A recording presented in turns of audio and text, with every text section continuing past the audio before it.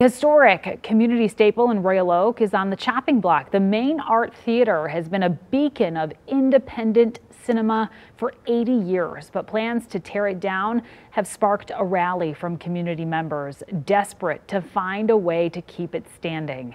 In June of 2021, the building's former out-of-state tenants closed the theater permanently, sparking this marquee display by theater staff.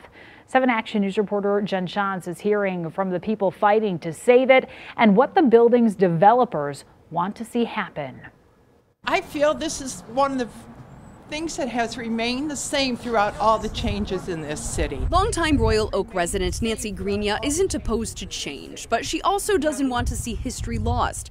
She's joining a growing list of people and businesses in Royal Oak trying to save the Main Art Theater. If this place were to be demolished, what do you think the city would lose? Oh, I think it would lose a great opportunity to do something different, to get outside of the box. If the space were to be saved, it could be used to offer film production or screenwriting classes. Some of the many ideas of Friends of the Main Art, a nonprofit that formed this summer after news spread that the theater might be razed. There's also talks of including a smaller micro cinema in the new development, one way to keep the spirit of this place intact. Like 50 to 100 seats in a one-screen space with the possibility of a side room of about 50 seats. But nothing is certain. The group says they're in conversations with the developers. Ideally, they want to see the theater, which opened back in 1941, saved altogether. In my mind, demolition and development does not always equate with progress. The building's owners submitted these development plans to the City Commission last week,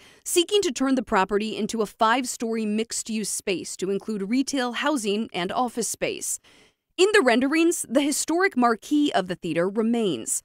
For people like Main Art's president, Jason Krzyzak, it's a bit of a sting, the marquee remaining without the theater. This fight for him is a personal one, too. For years, he came here with his family to see indie films, cult classics, or foreign works not usually available at traditional theaters. Our goal, short term, enter into a lease agreement with the property owners and run this as a community-driven theater. They've seen it work in other Michigan cities and are hopeful the site's developers keep an open mind so that this theater may open its doors once again.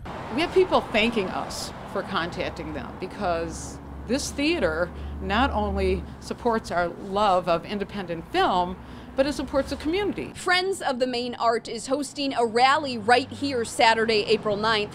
And I did reach out to the building's owner for a comment. We're hoping to hear back soon. We'll post that response on our website, WXYZ.com. In Royal Oak, Jen Shantz, 7 Action News.